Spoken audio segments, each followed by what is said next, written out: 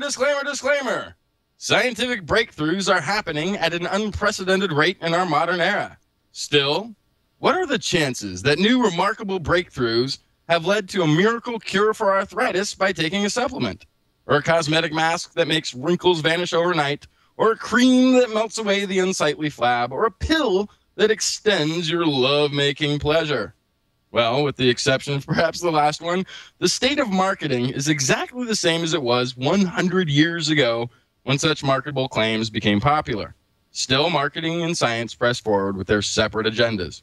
In the last 100 years, 1 billion galaxies are discovered, tens of thousands of real cures. DNA is found in every living cell. The atom is discovered. The inner workings of the atom are unveiled. And through physics, much mystery of the universe revealed, with still more mysteries found waiting ahead. Yet the claims of marketers today has changed very little from that of marketers 100 years ago. While the following hour programming will not claim to burn calories, give you tight glutes, remove crow's feet, or make removing lipstick stains from collars any less painless of an endeavor, if such discoveries do happen to become reality, you will hear about it here first, long before the marketing teams have brought airtime to your ears on This Week in Science. Coming up next. I've got the kind of mind I can't get enough. I want to learn everything. I want to fill it all up with new discoveries that happen every day of the week. There's only one place to go to find the knowledge I seek. I want to know what's happening. What's happening? What's happening this week in science? What's happening? What's happening?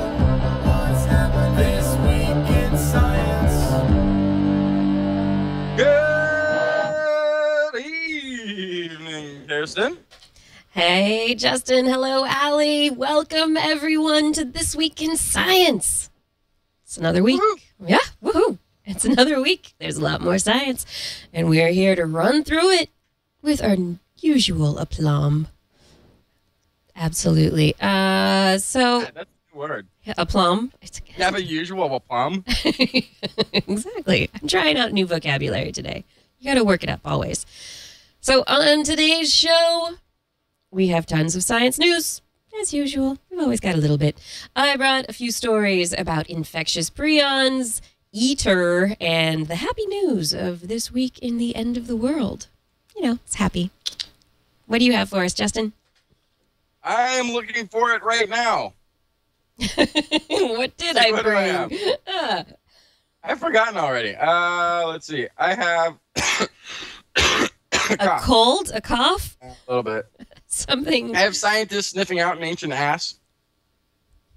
Neurosurgery discovering the brain of God. And I have a how to cook for a fungi, as well as if any of this is giving you a headache or if my coughing causes you pain, I have a suggestion that you go eat some sea snails. Call me in the morning. I don't know about that. I'll have to wait for that story. Allie, what did you bring?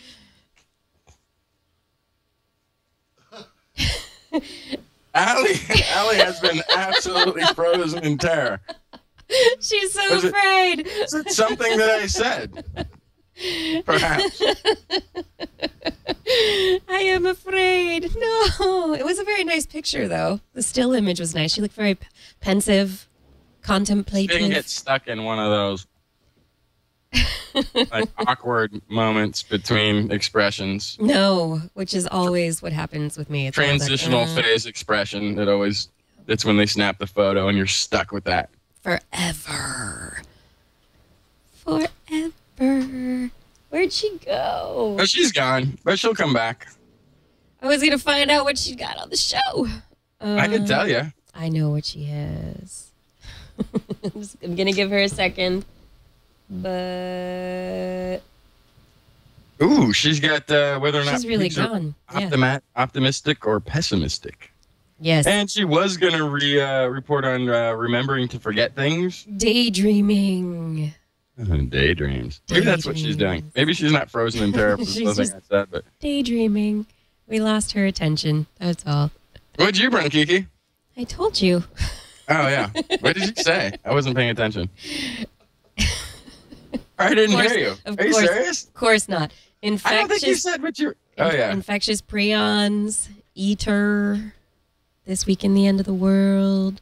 I have some bits and bobs, and I have some This Week in World Robot Domination. What's the Zedunk thing? There's something listed here. You have that's just Zedunk. Zedunk. That's at the end of that. That's coming up. That'll be at the end. Zedunk. It's a story that was sent to me by Gordon MacLeod. Zedunk. Yes. I kind of like the Zedunk. It's a Zedunk. Zedonky-dunk. What is this Zedunk? Zedonky-dunk. Is she not frozen? She's gone. She's history. Oh, I see her. Am I back? You're back. All right. We can start. I'll say, Allie, what do you have? And then you can just take it away. Yay. Allie, what do you have? I have a story about how daydreaming affects your memory and optimistic pigs. I've always wanted to know whether or not pigs were optimistic or pessimistic, whether they're like Charlotte's Web. I don't know. I'm curious about that one. But before we get into pigs and optimism, let's take a look at some of the other science news. This week, David Eckert brought this story to my attention. ITER, which is otherwise known as the International Thermonuclear Experimental Reactor, which is a nuclear fusion reactor that is slated to be built in France, in a place known as Cadarache in southern France, au sud de France. And it's supposed to create fusion. So take atoms and smash their nuclei together and fuse them together. The idea, hopefully, being that in creating fusion, they will get more energy out than the energy that is put in. Now, here in the United States, we recently finished building the National Ignition Facility over in Livermore National Labs. They this year started up experiments and have gotten up, I believe, over a megajoule of energy into the laser initiated fusion experiments that they're working on. So what they're working on here is this laser, the National Ignition Facility. So it's laser ignited fusion, where they get a laser beam going pew, pew, pew, pulsing at like 1/1000th of a second, but it's super high energy and causing fusion to actually occur. Here in the U.S., they have gotten past some of the hurdles that they were afraid of. So one of the fears is that plasma that's created during the process of heating up the atoms would get in the way of the laser beam, and that the atoms would no longer be able to absorb the energy of the laser once the plasma got in the way. But they've already showed that that's not a problem. They can keep on going, and they are slowly building up to what they hope to be their fusion power of 1.2 megajoules. Like I said, now they've already gotten up past 1.0 megajoules. They have a top power possibility of 1.8 megajoules. Now, NIF, they're already looking at the future and the idea of possibly being able to create fusion that can be sustained over long periods and possibly get out more energy than what's put in and be a potential power source for California. They're looking at that within the next 10 years. Now this, wow. Yeah, they've got some lofty goals, but I think that based on everything that they're doing, they could very well reach them. This ITER project, now it's just been, it's an international project, and they've just been having problems. It's a morass of issues with the budget, with the construction, and they just excitingly came to an agreement on the budget. They said, okay, the people from the different countries got together, the representatives, and they said, all right, we're over budget. What does this mean? And they all agreed that yes, they could be over budget, and that was okay. So let's create a new budget. Let's take money from other physics experiments to actually get this project going. They better get it right. I know. I hope they get it right. I really do. The cost, they estimate, this from the BBC, the delegates agreed that the overall costs of the project will be almost, there's no decimal point there, $21 billion. That's about the original price. They estimated it was only going to be about $7 billion. Yeah, but this is something that the first project in 10 years may be able to power all of California. I mean, we spent $750 billion on banks that don't do anything except move money around and take a portion every time that they do. I think this, $21 billion for science, for something that could power the future of the world and not have emissions. Sign the check, somebody, please. Somebody. Seriously.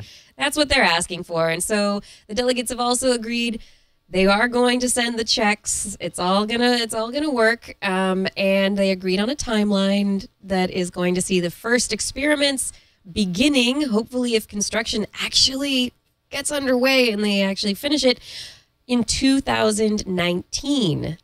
And so they're hoping that the fusion reactor will actually create significantly more power than it uses to make the fusion happen by 2026 or 27. So the ITER project uses a different kind of an ignition system for the fusion reaction. So it's not the same kind of project as the National Ignition Facility that we have here. It's good. This one, the ITER project, is international. So there's a lot of cooperation going on here.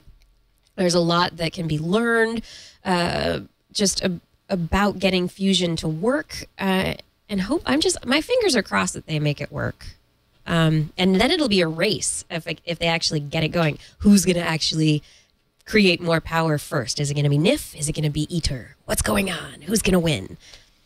I don't know. Yeah. NIF is in the race early, so we'll see. Well, it all depends on who can avoid the morass. Ah, the morass. Yes. What you got, Justin?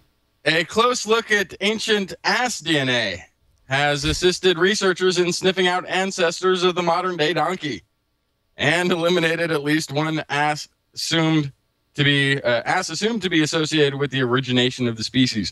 In the study, scientists traced the family trees of the domestic donkey using samples from live donkeys and Somali wild ass, as well as samples from the non-living African wild ass held in museums worldwide, and isolated donkey bones from Egyptian archaeological digs. So this wide assortment of samples allowed the researchers to tell their asses from a hole in the ground in Egypt where many of the remains were buried near the pharaohs. The result? Sorting through the most comprehensive sampling of mitochondrial DNA ever assembled from ancient, historic, and living specimens, scientists have determined that the critically endangered African wild ass, which today exists only in a few African zoos and wildlife reserves, is the living ancestor of the modern donkey. That's right, you have heard it here first, folks. The Somali wild ass has been unseated as the source of modern-day donkeys. So this does leave a question of a remaining. There's a portion of the DNA that is in a more modern donkey that isn't associated with the African wild ass. And the Somali wild ass has been actually found to be sort of a modern cousin of the donkey. So it may have gone through some domestication period early, but it's not the actual ancestor. It's another creation since the original one. So there's one that's missing that they think may be extinct, and they're going to keep looking for it, that hasn't been accounted for in this. But the ancestors of the domestic donkey were considered vital for collecting water, moving the desert household around, and creating the first land-based trade routes between ancient Egypt and the Sumerians. So if you really go back in time and look at this, this was it. This was before we had any other animal domesticated for labor. We had these donkeys. This was it. This was like the first steam engine, the first motor car, the first airplane. These were pretty huge.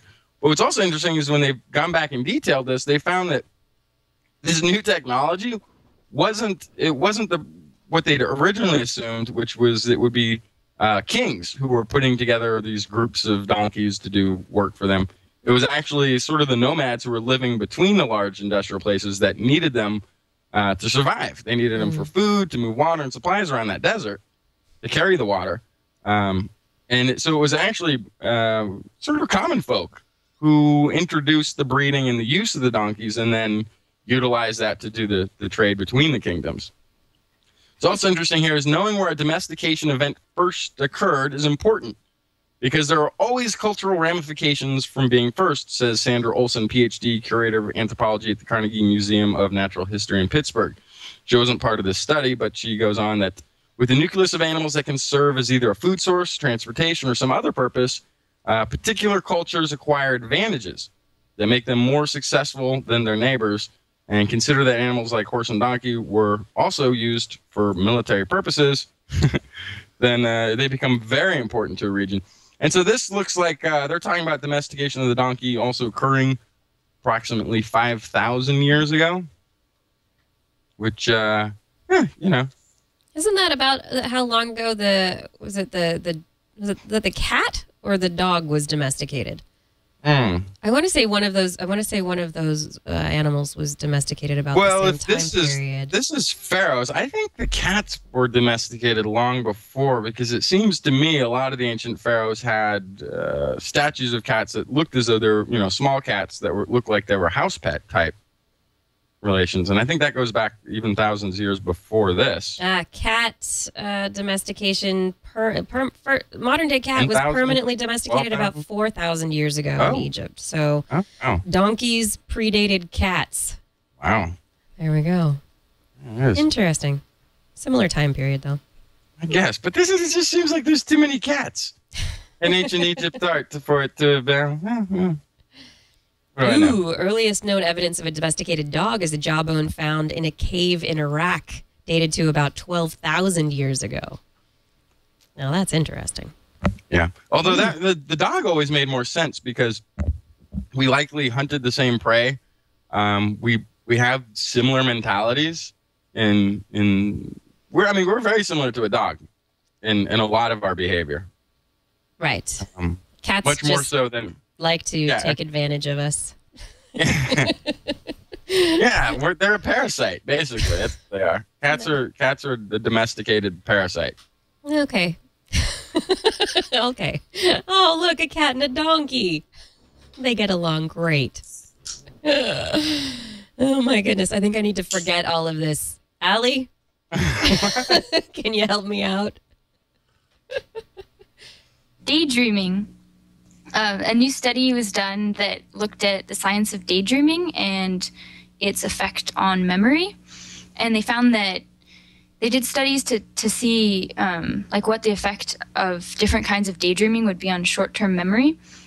And they were looking at the way context matters. So if you have a daydream about something similar to where you are or what you're thinking about, they found that it inhibits your memory less. They did this they showed people a bunch of words on a screen and had them remember it or try to remember it. Or they showed them a bunch of words on a screen and then they had them either, for the first test, they had them think about their parents' house where they'd been that morning. And then another group had to think about their home where they're living now. I guess they're college students, so maybe their college home. And the people that thought about their parents' house had a lot more trouble remembering the words because it was a lot longer ago in time. And then they did another test with space, like placement, and they found that they did the same thing with the words, and then they had people think about a vacation they'd had, and either in the U.S. or abroad, and the group that thought about abroad had a lot more trouble remembering the words on the screen. So they're finding that it's kind of like where it is in your head. If you think about something that's farther away or longer ago, your mind actually kind of goes farther away, and it's harder to remember where you are now or what you're doing now and stuff. That's really interesting. I thought it was really interesting. And one application they said of this, one of the researchers says, if there's something you don't feel like thinking about, you're better off remembering a more distant event than a close event. So to try to put your mind off it for a while, she says. It can help you feel like you're in a different situation.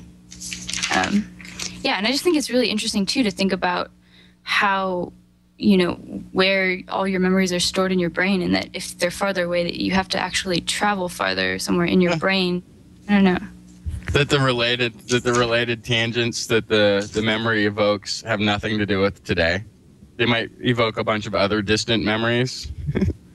Yeah, well, with the context that you were talking about, is something we've talked about a little bit before. Is if you have something happen in a particular environment, it's all those environmental cues. So, like right now, I'm sitting in this room. What's the temperature? Remembering, all the cameras around me. Like, who are the people here? What does it smell like? All of the context of memory, and so. Being here might help me remember things that happened here more easily, but then like not being here and being far away from it, it will be a little bit more difficult to remember. So if I'm at home on my couch, it's going to be a little bit harder for me to remember things that are here in the studio because the context is gone. The context is completely different. But this is like you're talking about things that are just further and further away, like actually physically further away. Like if I wanted to forget something, it might be a good idea for me to think about my my trip to Europe last fall. Yeah, it's so interesting. Yeah, they were saying that too. One of them was saying, so if your colleague comes in and asks, hey, how was your trip to Egypt a month ago? That's probably going to be far more disruptive as far as retrieving what you were just doing than if he interrupted your work to say, deadline's in 30 minutes. Ah, yeah. Yeah. The context. Deadline, here, now. Ah. Yeah, that was such a good example. I feel like, I don't know. I don't know. Maybe if he came in and said, how was your morning or something? How was your morning? What did you do? Yeah, I think, when you think about how it works also, it's where your attention is. So what are you working on right now? What are you trying to remember? You have to think about attention as something that's a limited resource. And so if your attention is focused on the here and now, and then somebody distracts you, or your mind starts wandering and your attention becomes less focused on the here and now, but more focused on something else, say, was it this morning or was it something further and further away? Like a donut. Yeah. I think it's interesting that too how they do it as far as just space, like, because they said their second test was place. So if it was, a trip in the U.S. versus a trip abroad, but they didn't say, the trip in the U.S. was more recent or anything.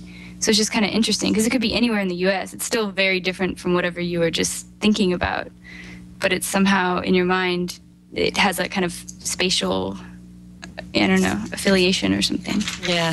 And this does go along with one of the stories that Justin brought up months ago about leaning forward and leaning back to like when you're thinking of the future or something in the past, and the way your body gets incorporated into it. So it'd be interesting to have all of this information about how we remember stuff incorporated together into a general. Then we'll know. Someone's leaning forward, someone's thinking of the past. You'll know what's happening. In case you just tuned in, you are now watching or listening to This Week in Science. And did you know that infectious prions can potentially arise spontaneously in even healthy brain tissue? This is kind of scary, but we don't know whether or not this is an absolute just yet. Thanks to Ed Dyer for sending this story in, by the way. A new study that was just published in the Proceedings of the National Academy of Sciences by some researchers at the Scripps Research Institute in Florida and the University College of London Institute of Neurology in England. They showed that prions are these proteins. They're little tiny proteins that have a healthy form and an infectious form. And they exist in every life form from yeast all the way to humans. All across the animal kingdom, prions exist. And So we know that they're involved in some pretty basic functions of the nervous system, or even just the cellular system within different organisms, but we don't know exactly what they do for sure.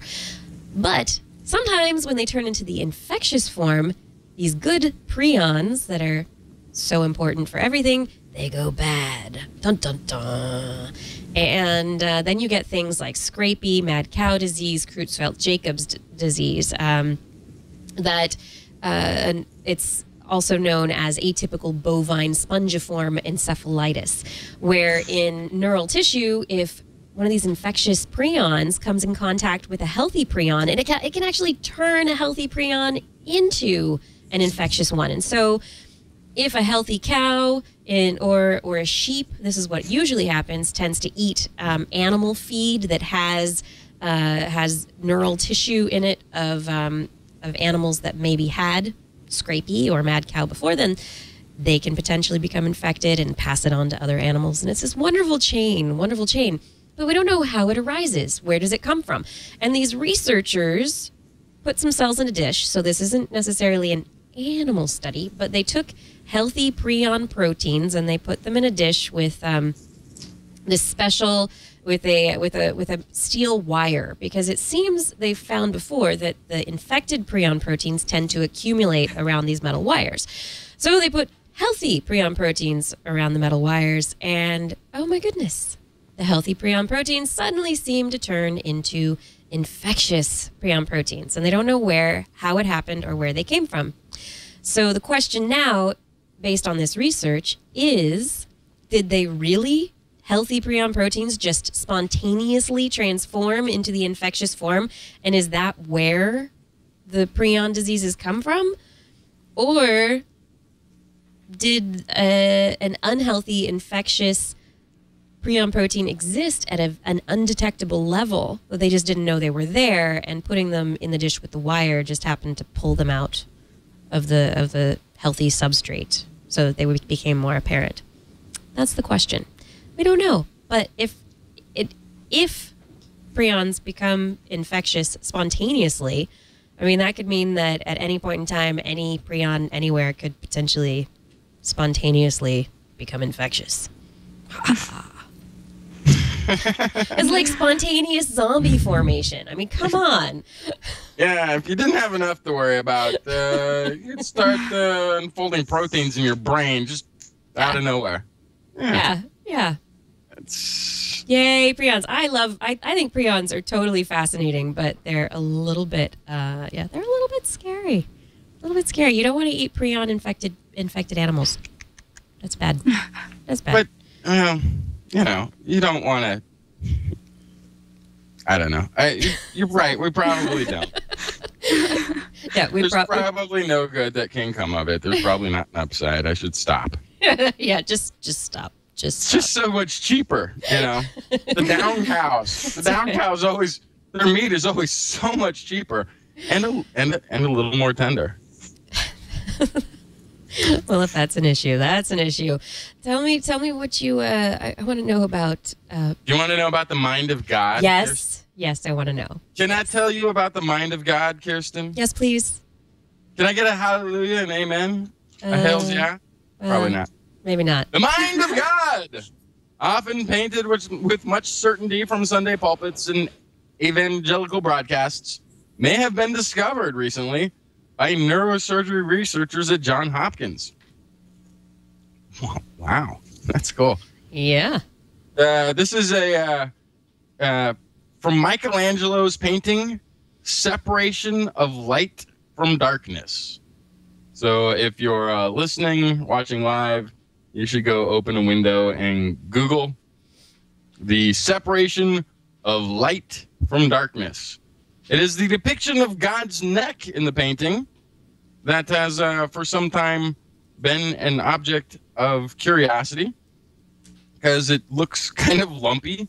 His beard looks like it doesn't go all the way under his chin. And for a long time, they've been trying to kind of figure out why Michelangelo, who was completely adept at mimicking human anatomy in his paintings and his artwork and his sculptures, sculpture. For some reason, in this one neck, it seems not quite to fit. Seems like a bit of an oddity. So the resemblance here, they're saying it is bearing a striking resemblance to a brainstem, as seen in a cadaver, and is outlined in the painting from the perspective of one who is performing an autopsy on a cadaver. So Michelangelo was not only a 16th century master painter sculptor, he was actually also a very accomplished anatomist and had documented lots of parts of the anatomy with his artwork. It's actually where it is attributed, much of his ability to paint the human figure is attributed to the fact that from his teenage years on, he was able to be involved in these autopsies, so that he really knew better than almost anybody else at the time how bodies are put together. So it's very interesting. This is on the depiction. This depiction of God is in the roof of the Sistine Chapel, or the ceiling, excuse me. If it was on the roof, nobody could see it. You'd have to climb up. Climb up on the roof, look down. I'm standing on it. The findings were by a neurosurgeon and a medical illustrator, and are published in the May Neurosurgery.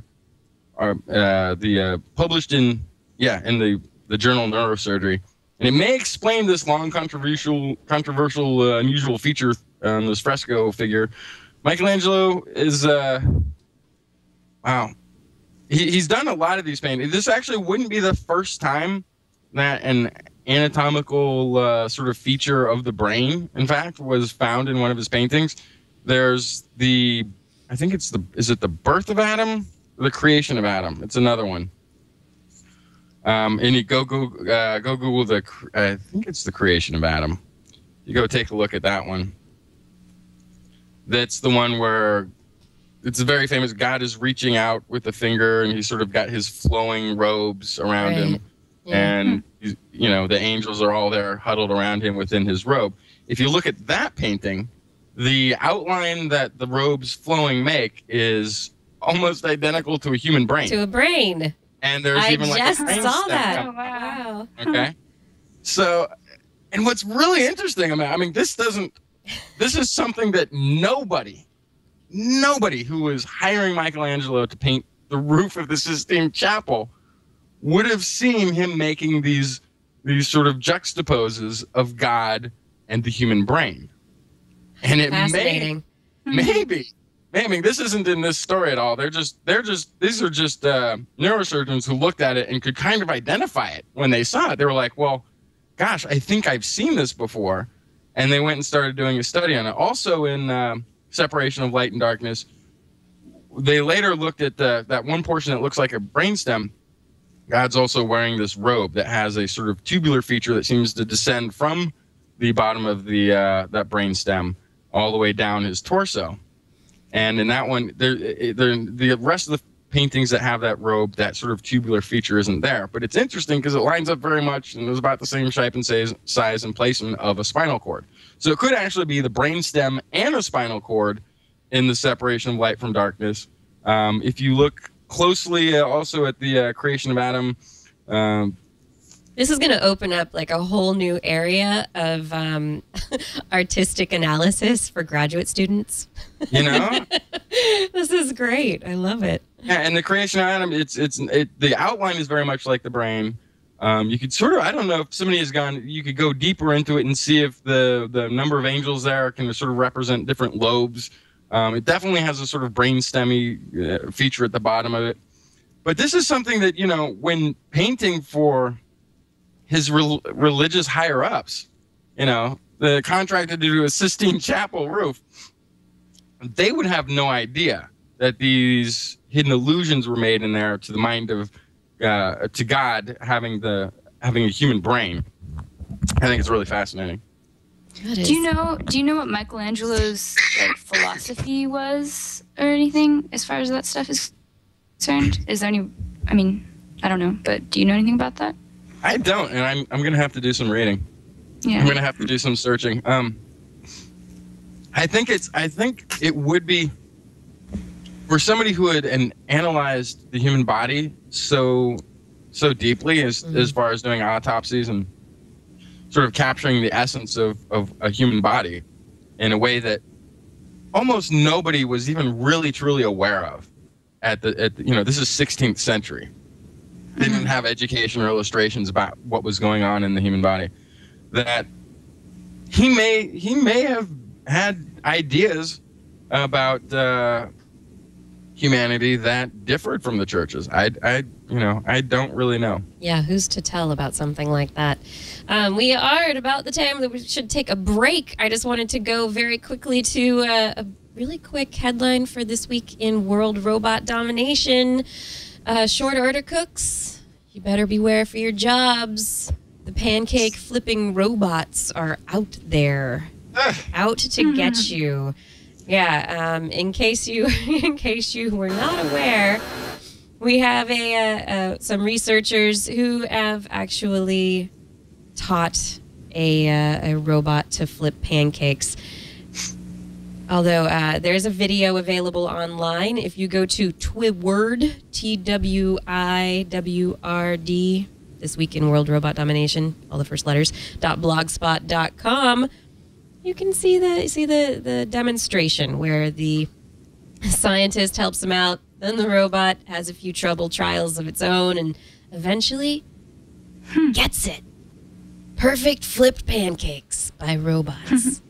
I'm seeing the line cooks. It's all just robot arms flipping pancakes in the future. No job is safe in the coming domination. Robot mom. That's what we really need now, isn't it? The robot mom, the robot babysitter, the stay-at-home robot. Rosie. Yeah, from the Jetsons. I know. Except the Jetsons was great because mom still didn't work. Mom still got to be a stay-at-home mom and had a robot doing all her work for her. I got to work on that. I got to figure that one out. Huh. She had it going on, that Mrs. Jetson. Well, I think in the future we do figure out that any economy will run better with fewer people vying for the jobs, and we'll go back to the one-income household. Maybe. We could solve unemployment right now. Right now, if we just made it, like the law that everybody live alone and one income household. Yeah. Yeah. No, you don't have to live alone. You just have one income household. Yeah. It doesn't have to be the women that don't work. It could be the men. I think we deserve that shot. Actually, I mean, I think it's about time. We've worked for the past tens of thousands of years doing all the. And on that thought, I think it's time to go to the break. Go to work and let's take the break and let everyone ponder your thoughts. Pull 50% of the workers out of the workplace and what? 12%, 10% unemployment.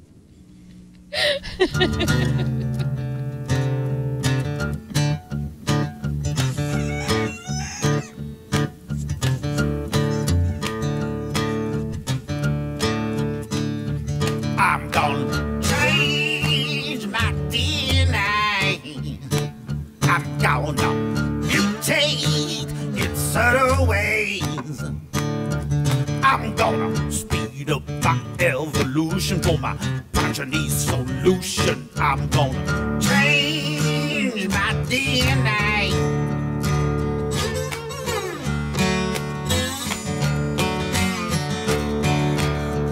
I'm a biological delinquent and I'm stirring up my sequence. All the chemicals I frequent, I'm gonna saturate every day. I'm gonna cook my food in plastic. I'm gonna sniff glue and eat mastic. You might say that poison man, but I'm gonna mutate things just as fast as I can. I'm gonna change my DNA.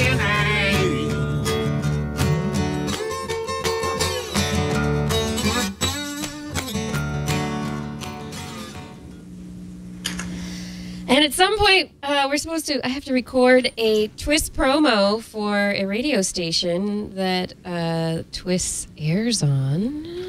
One of the places we're syndicated, they're asking for a promo. I don't know what to do for a promo. Hey, listen to Twis. Something like that. Something like that. Does anyone in the chat room have an idea? Yes, Jeff Coffey. Other than KDVS, there are multiples out there. I should list them on the website. That would be nice. It would be good to do that. Science! That's right. Science, all caps. It's science! That's right. Listen to This Week in Science, your weekly dose of informative yet entertaining science news with Dr. Kiki and Justin Jackson. That's good. It's supposed to only be like 30 seconds. I don't know. Watch our show, aren't you? I like this one too. I like this one. I'm Dr. Kiki from This Week in Science, otherwise known as Twis. Watch our show. It's good for you. And if you don't, maybe our evil death rays will explode you. Or not. But you won't know unless you listen or don't. This Week in Science is your weekly dose of science news in an entertaining, irreverent format. Come on, join on in. You'll like it. There we go. I will play with it. I will play with it later. I might just record something at home. Where is Justin? Is he back yet? His half hour runaway routine is getting old. Like a plane and holler once, but I'm building up my tolerance, and I wanna have a bunch of on stake, dance down in the gamma rays. I'm gonna mutate all this chemical jive so my progeny will survive in this unnatural toxic juice, so they will thrive and reproduce. I'm gonna change my DNA.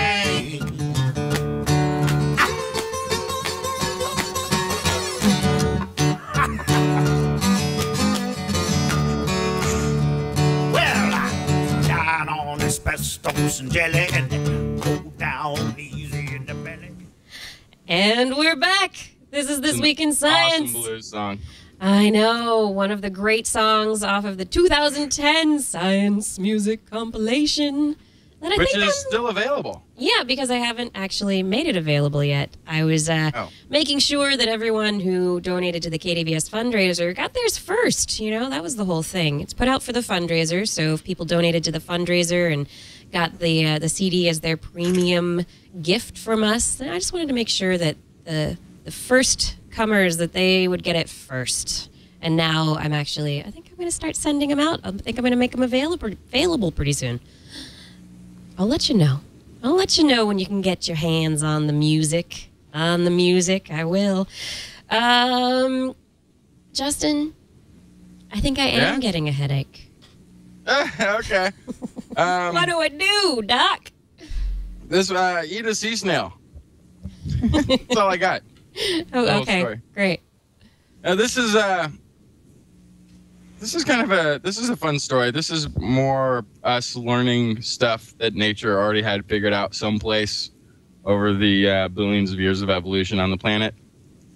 Sea snails are, as we all are probably aware, are not the fastest predators out there. So for them to get a meal of a fish, the marine cone snails have evolved an arsenal of chemical weapons. Yeah, the cone snails, they have some crazy poison. Yeah, they've been like investigating cone snails for a while now about painkillers and stuff.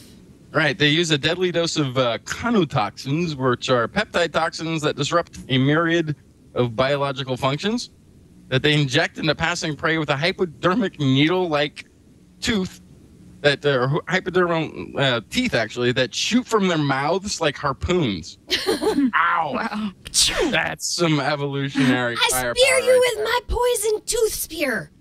Yeah, that's awesome. So within this conotoxin brew are several peptides that relieve tough-to-treat neuropathic pain, just as well as morphine does, and it's suspected that they do so without the addictive side effect properties, which I don't know. I think morphine does mimic what goes on in the brain so much that perhaps that's why it becomes addictive easily. I don't know. Right.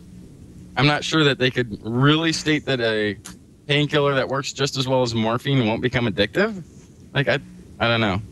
It depends on what's driving the addiction. Well, it's the, hey, I'm addicted to not feeling pain. Yeah. Or Hey, you know, that's great. I mean, that's almost like saying that the pleasure center of the brain is not involved with addiction, which I don't really think is true, but is stated in this article, so we'll go with it for now. Scientists have tried to turn such compounds into pain relievers in the past, and they've been hamstrung with problems in administering. Yikes. So, I guess the problem is involved in revolves around using peptides in medicine. I guess they're not very stable. The molecules that are there break down, or they don't function properly. One of the only ones that is known out there to work is Prions, but needs to be injected directly into the spinal cord. Ouch! They surgically implanted pump. So it's not the most convenient, albeit no matter how effective it is, if you have to do a spinal tap to have it administered, it's not going to be something that you're going to get over the counter. You better darn well be getting rid of your pain if you're getting a spinal tap pump,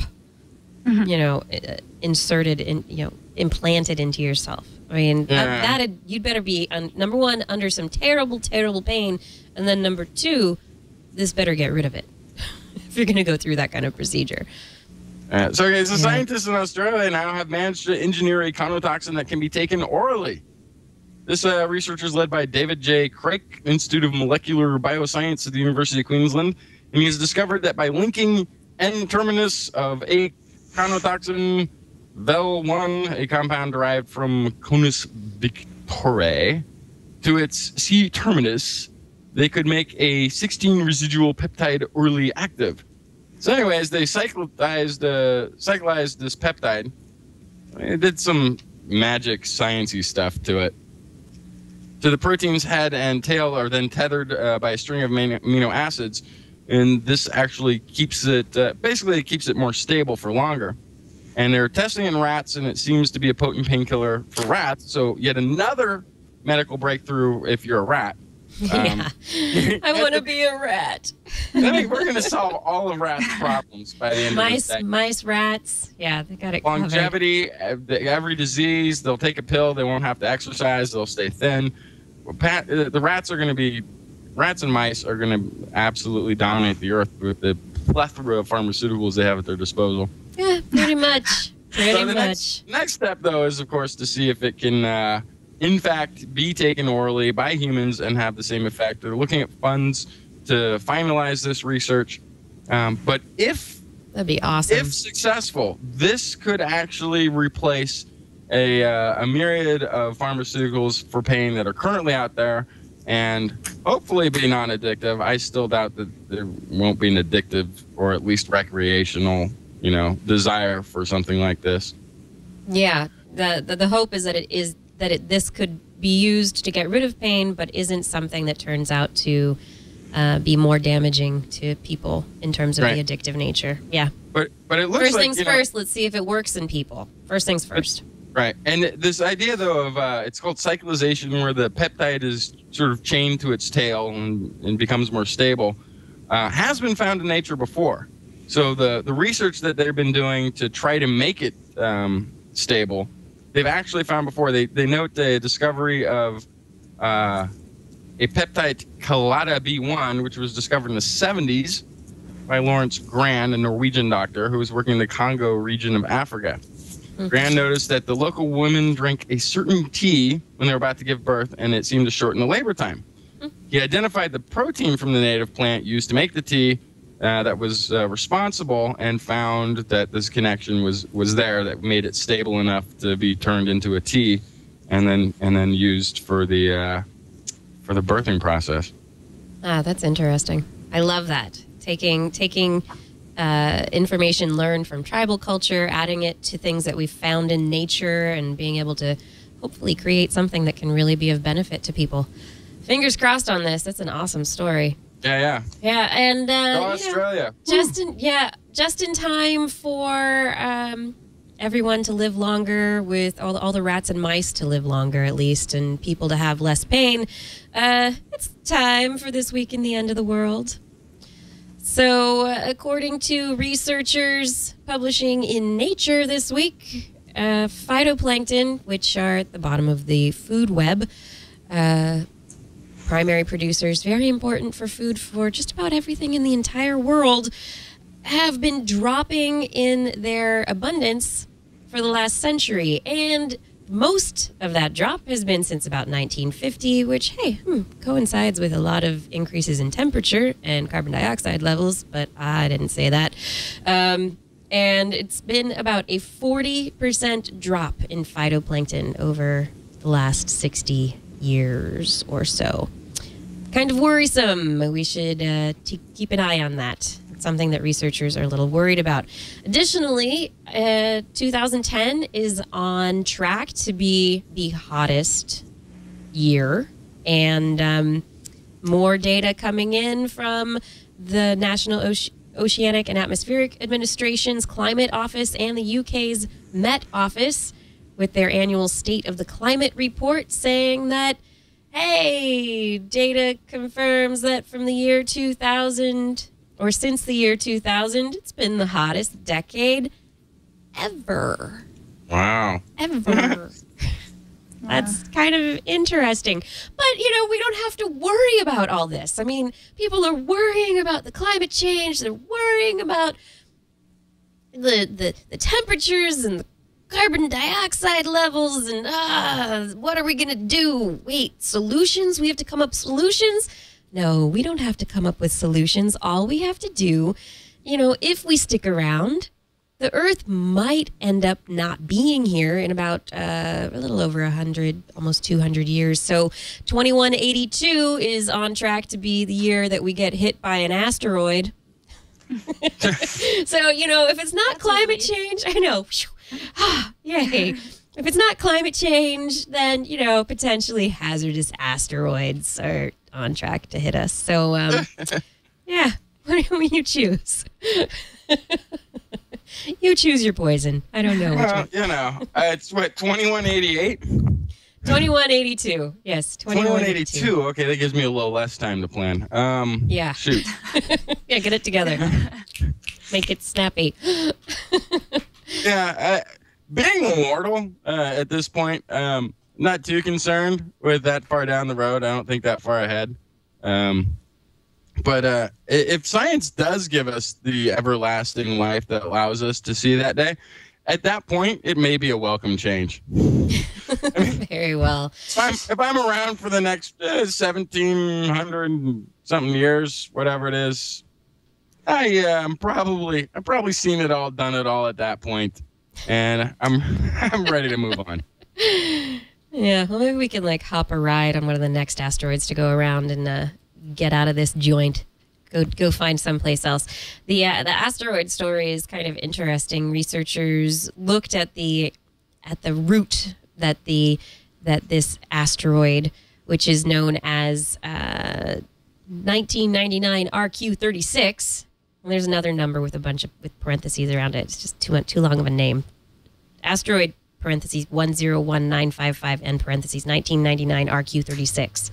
Yes, it's part of the potentially hazardous asteroids database, and it has a possibility of hitting the Earth due to the closeness of the orbit and possibility of causing damage. It was discovered in 1999, and they think it's about 560 or so meters in diameter.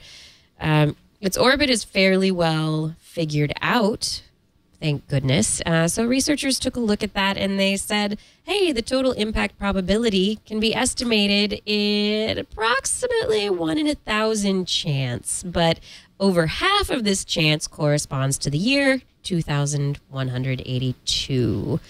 And they also say we have the potential until about 2060 to actually do something about it. After 2060, they say divergence of the impacting orbits is moderate. Between 2060 and 2080, it increases 4 orders of magnitude because the asteroid approaches the Earth in those years, and then it increases again until about 2162, and then decreases, and then whatever. But this complex dynamic is not just the likelihood of a comparatively large impact, but also that a realistic deflection procedure, also known as a path deviation, could only be made before the impact in 2080 and more easily before 2060. So we have these other probabilities of potential impacts. When do we want to actually? Do we want to go out and try and stop the asteroid, deflect it? I don't know. Or maybe we should just say, give up the ghost. Forget about it. This place is too hard. Well, and besides, trying to blow up asteroids is like trying to pee in the wind. Yeah. You just don't know what the results are going to be, but chances are it's going to end badly. Yeah, at some point. At some point. Well, especially because so many of those asteroids we're finding are just huge conglomerations of gravel.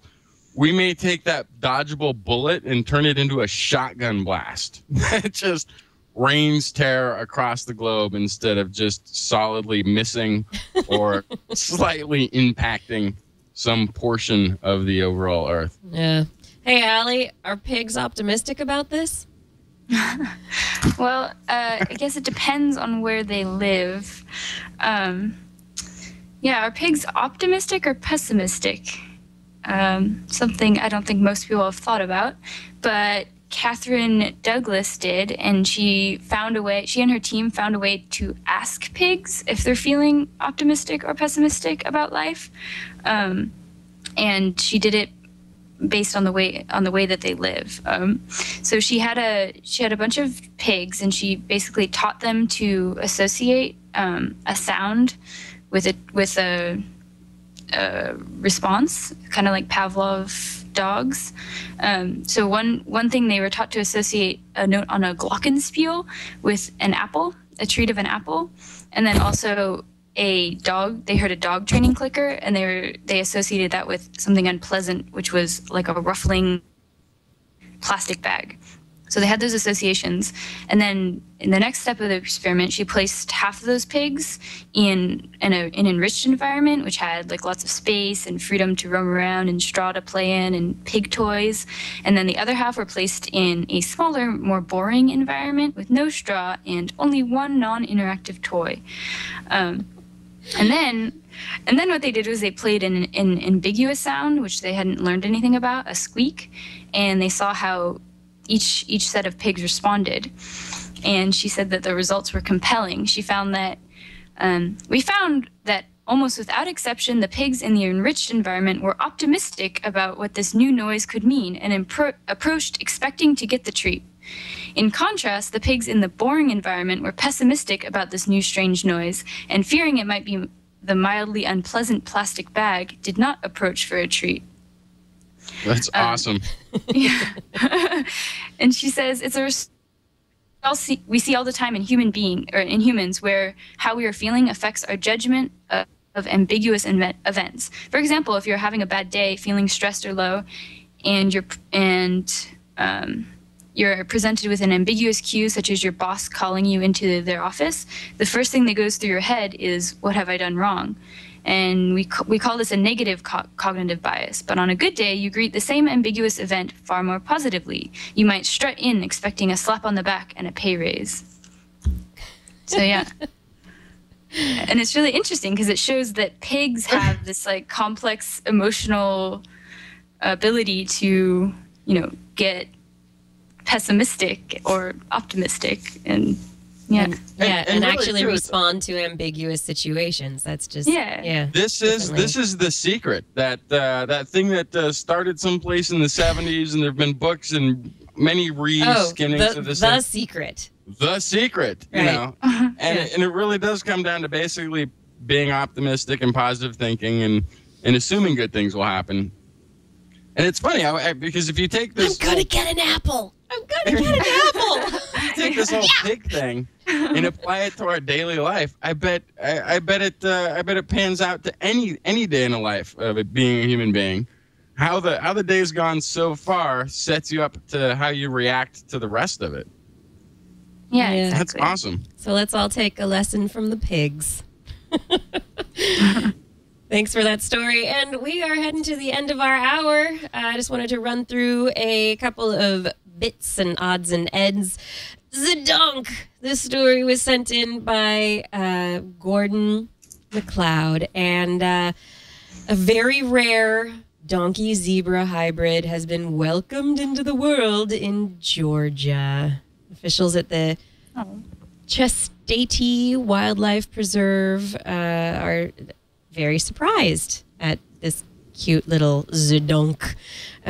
Like any hybrid, it is sterile, or so they think. It should be sterile, but it has some wild behaviors similar to zebras. So instead of lying down and relaxing on the grass like its donkey, one of its donkey parents, it stands around like it's looking for predators, more like its zebra dad. So yeah, so it's cute little zedonk. That's a cool ass story. That it was. Now, Australians, I know that you've always wanted to know the origin of the kangaroo. You claim the roo. You claim the origin of the marsupials. Oh, Australia. But, and this is this pun, I did not come up with it. It's actually in the article. Researchers looked at jumping genes in the genome to actually determine that marsupials, like the kangaroo, originated in South America. Ancient roots in South America rather than Australia. So sorry, Australia, you're out. You're out. And I guess that's about it for today. We had a bunch I got one last. Yeah? I got one. Do we have time for just this last one? It's quick and blurb it. Quick and blurb it. Otherwise, this piece of paper has been just used for no reason. Just as cooking helps people digest food, cooking waste for fungi taste is leading the way to the removal of bisphenol A from our dumps around the world. So they pre-treated polycarbonate plastic, the source of bisphenol A, so that it may be and this may now be the key to actually disposing it on a larger scale.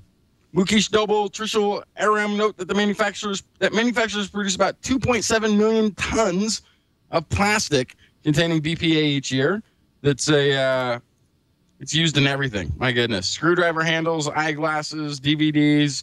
It's a thing that they're pulling out of all the bottled water because if it heats up, the BPAs leak in, can have all sorts of synthetic estrogen-like effects on the human system. Bad. And all they had to do was pre-treat this polycarbonate was use some ultraviolet light and heat, and then exposed it to different kinds of fungi.